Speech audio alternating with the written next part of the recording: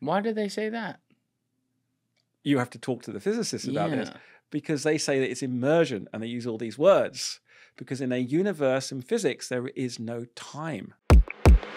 When did she come in? So how many years into the process? Well, I think I kind of materialized the so I would say I went back to my childhood building survival kits. So it was always in my head. And then when I was going into the origin of life stuff and artificial life stuff, and everyone was arguing about defining life, and NASA wanted to define life so we could go measure it, I was like, there's something else we need to do here. And I think I started to do that about 2014.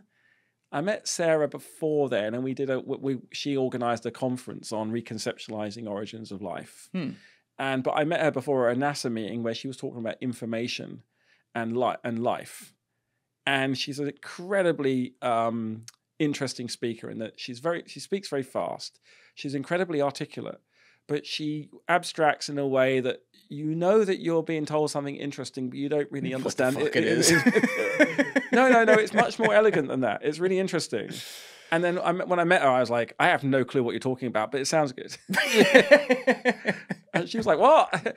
And I'm quite a critical character. So people, I think, knowing our collaboration, think it's quite funny because, like, how can you guys possibly work together? Because she is really nice and very articulate, and you're just super critical. And I'm like, but that's not exactly how it worked, right? I knew that Sarah, from listening to Sarah, she understood there's something missing in physics. The physics we have right now isn't sufficient to explain the origin of life and how life works. And I knew that the origin of life people were trapped in a series of dogmas. And then so we started talking, and then we wrote some grants together that were funded, and our team started working together.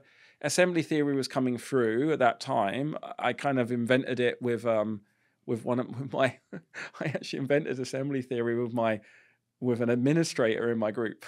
An administrator? Yeah. Not even one of the scientists? No. You saying invented the name or invented the actual? No, and did the work. So I was like, almost a sucker for smartest secretary I've ever seen. So this is the guy is my financial admin guy. I hired him, and I was talking to him one day, and he was telling me, I'm not sure if he would want me to say, but probably it's okay. He probably won't mind. But it turned out he has a degree in physics and math. Convenient. And I was like, why are you just doing that? Come on, let's talk about science. And he was like, what? And so anyway, I was building the concept for assembly theory, from a chemistry experiment, like chopping up molecules, and I'm building the algorithms, and he had a go at writing the first algorithm with me, and he actually got the algorithm wrong. It was pretty much there, and we were arguing backwards and forwards, and then we got the algorithm a bit better, and then he actually started a PhD, I guess a year or two later. He got his PhD. So he made the shift. Yeah. He's still doing financial administration in the group, helping me go the group. But he also does research now as a postdoc.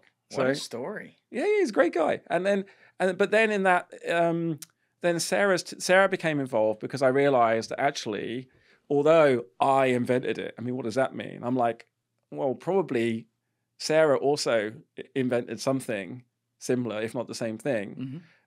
But I guess who cares who invented what? We both saw that there was a problem that needed to be solved, and science is about problems. Sarah saw there was a problem in physics with information, and I saw there was a problem in origin of life with dogma and defining life.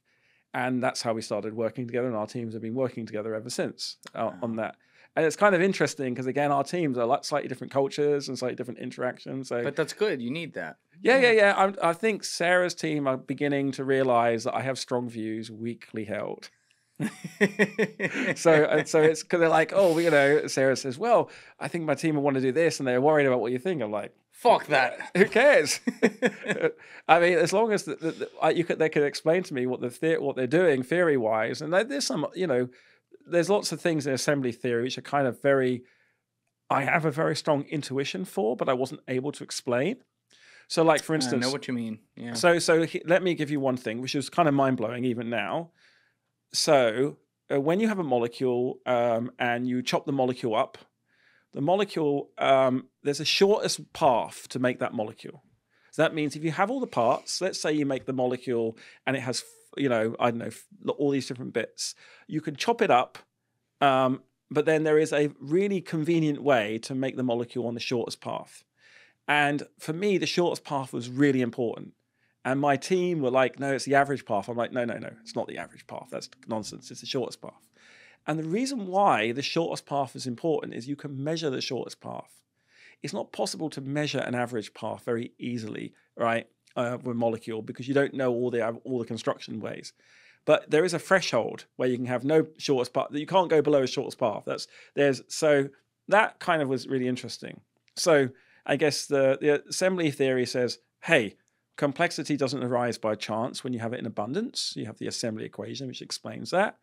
There's this thing called the assembly index, which is the number of steps you take on a graph, the shortest number of steps using the building blocks to make the object. Mm-hmm. So whether the object's made out of Lego or letters or molecule or atoms and bonds, you can do that. So, and that's how we've been working on assembly theory.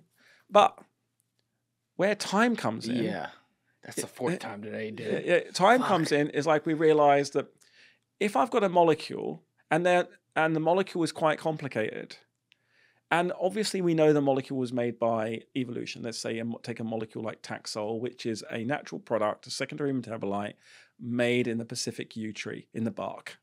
Just happens to be quite a good anti-cancer drug. It's devilishly complicated. It has lots of chiral centers, which means it has handedness, right? It has left-handed and right-handed things in it, and it has this very complicated kind of structure. It would take a while for a chemist to make it. The enzymes in the Pacific yew tree can make it. It's great, right? But it's one of those molecules that can't form by chance in a random universe in any abundance. It would take too long, right? Okay. Even if you have it, finite universe and infinite time. Having Taxol together in one small volume, it's just not feasible, right? Good. And so, I then kind of imagined that now we can just take that molecule out and just imagine it can exist without life. You can then, the assembly index tells you how unlikely it is. So now what that means is, like, if I do all these combinations together, it also gives you a fundamental limit on the amount of time that needs to have passed to make the object. And then I was like, okay, now I've got this. The Taxol is proof that there was a history, causal structures, enzymes, and evolution. And it puts a time limit on how long it took for that to be made, right? And so what I suddenly realized is that evolution requires time. In biology, of course. But if you go to physics and say, evolution requires time because there's contingency in history, the physics are like, what? Well, there's no contingency in the universe. Why did they say that? You have to talk to the physicists about this, because they say that it's immersion, and they use all these words. Because in a universe in physics, there is no time.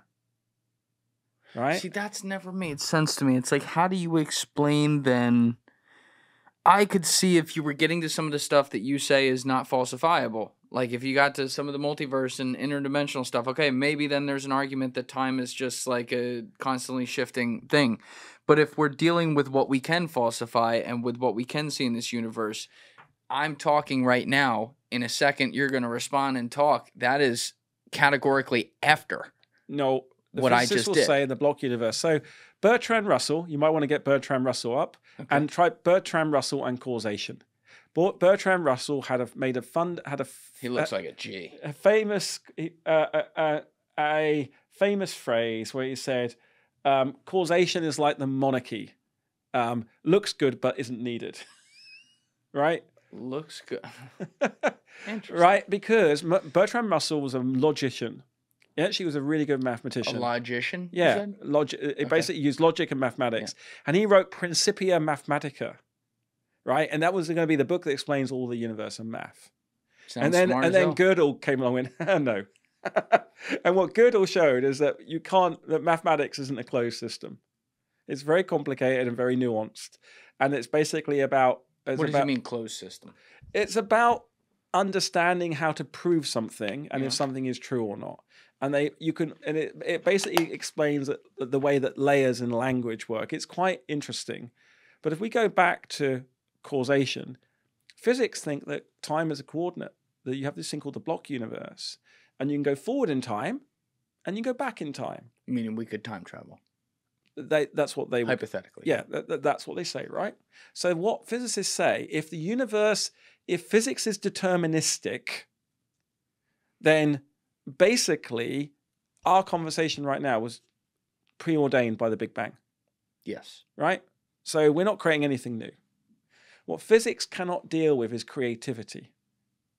And this is why computation based on physics, using LLMs and all that stuff to distill out creativity, this is why this argument is kind of come full circle, quite large right now, right? Because of course, if you know the history, you can machine learn on it, you can milk the history, but you still can't predict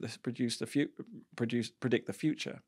So now this is why you have this interplay of different things. So assembly theory says, hey, complicated things can't just in any abundance don't just happen. They needed a history. That history is captured in what we call causation, right? And we make an assembly space, right? And in assembly theory, we have 4 universes. The first universe is like the universe of everything. Like everything is possible in this universe. You have infinite universe, infinite time, infinite space. So all possible configurations can exist. But we don't see that. That's a combinatorial universe, right? Even the laws of physics in the assembly universe, they can have all different laws of physics. Then you have the assembly possible. And that is like, okay, given the laws of physics that we have, what objects are allowed, right? So assembly possible says like, the quantum mechanics has these energies, there's all this stuff, right? Carbon can have a certain number of bonds, blah, blah, blah. So you can have combinatorial access to the universe. This is like now there's no time in this universe. You can just literally pull on every object in the universe and put it together. Then you have so you've got assembly universe, everything, assembly possible. Then you've got assembly contingent, which is like, oh no, you can't just have objects that were made way at the end of the universe at the beginning. That's cheating. You've got to do the work. You've got to do the time. So assembly contingent says not all objects are available at each point in time. You have to make them. So the first time you make an object, you have to go through the steps to make the object. And then you have the final universe, which is the universe that we live in, which is assembly observed.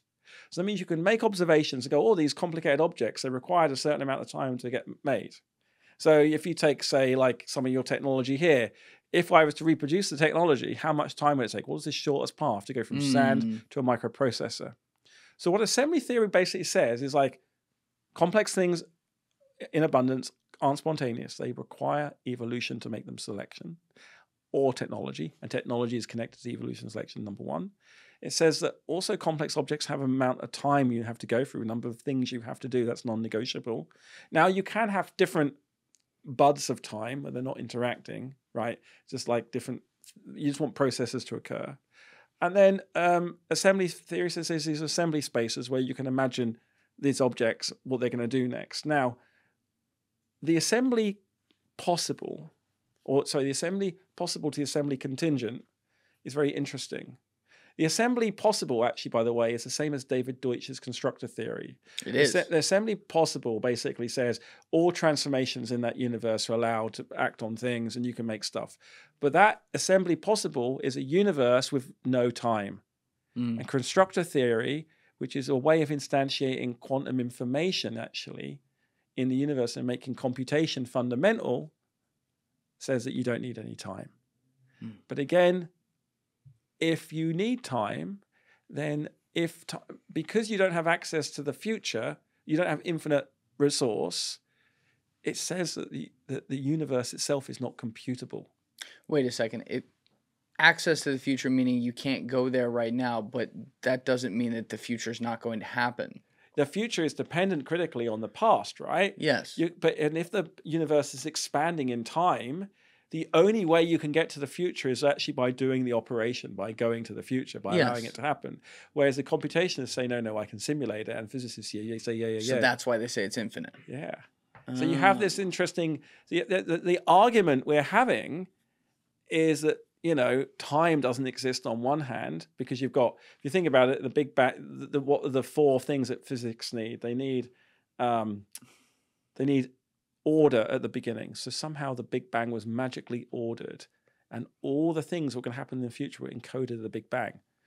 So this is God. Mm. If you're a classical physicist today, you are religious, I would argue. Right? I could see that. Yeah, Yes. you're saying that all of the future is encoded in the past. Therefore, God did it because God had to give you all the knowledge. Yeah. Right? If you're a super determinist, right? So basically, number one, you're saying God did it. Number two, you're saying time is emergent, causation is emergent, right? And that you have to have this order. Now, you could replace those four things with one thing to say time is real. And hey presto, you explain physical reality. There is no time travel. That's a nonsense term, right? Because time is. You believe that's not possible? No, it's not possible. It's not possible. You can travel into the future. You can use time dilation. You can use relativity, right? Yes. You can use the rules. You don't think we can go into the past and manipulate because you believe time is actually on a scale unlike physics? That's just like it's not. It's just not possible. Time is not a thing that you can. It's not a coordinate. It is a